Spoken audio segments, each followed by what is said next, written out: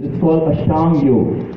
Like asanas is a limb of yoga, dharana is a limb of yoga, dhyan, which is meditation, that is a limb of yoga. Similarly, you have pranayama as a limb of yoga. Now, pranayama is also referred to as the heart of yoga. Pranayama is very different from asanas. Asanas are for your external appearance. That fine, you have a slim figure, you have your muscles are toned up, you have a flexible system. So that is the role of the asana. It's got nothing to do with your internal wellness. There are many substitutes for asanas. For example, you can go out for a walk, you can play tennis, you can go to the gym, go anywhere, cycling. That all are substitutes for asanas. But pranayama has got nothing to do with your external appearance. A person might be fat, but he might be internally very strong. Who knows? Because he's trying to oxygenate his cells.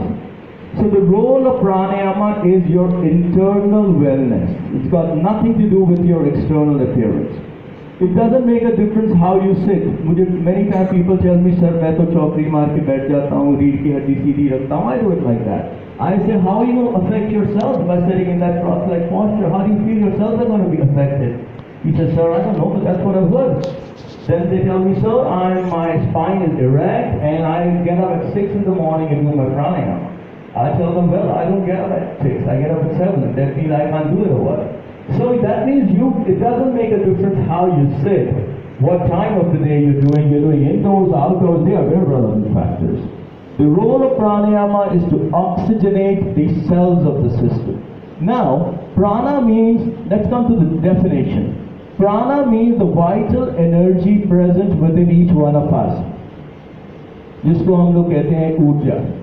जब कोई जिंदा नहीं रहता हम यही तो कहते हैं कि प्राण चले गए. Pranas are gone, right? So prana is the vital energy present within each one of us. And ayama means to manage, control, regulate or direct that vital energy. कि उस एनर्जी को हम कैसे डायरेक्ट करें, कैसे कंट्रोल करें, कैसे manage करें, वही आयाम है. So when we get these two words together, we get the word pranayama, which means management, control, regulation, or the direction of the vital energy which is present within each one of us. Now in gross terms, to make it easily understandable to public at large, we say prana is the breath. And ayama means to manage, control, regulate or direct that breath.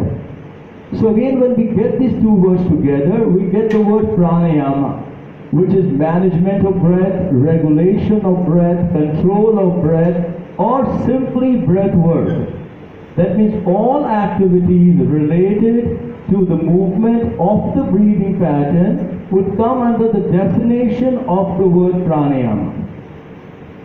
Now, next topic. Next is a very important topic, which is the 4 pillars of pranayama.